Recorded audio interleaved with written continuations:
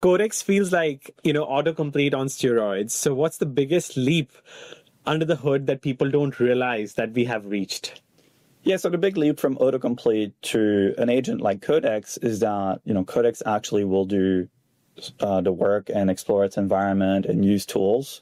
So when you give Codex a task, it will, reflect on, how to achieve that task, but it will not necessarily think about, here is the code that I need to change, because you can give Codex a task on a code base that is like very large, that wouldn't possibly fit in its context, or, that requires taking some actions, such as like running a server and measuring like performance, or looking at logs, for example. So Codex will like start to explore its environment and, use tools to do that. And then over time, Codex builds up its own understanding of like how to achieve the task, and then achieves the task by making a few changes.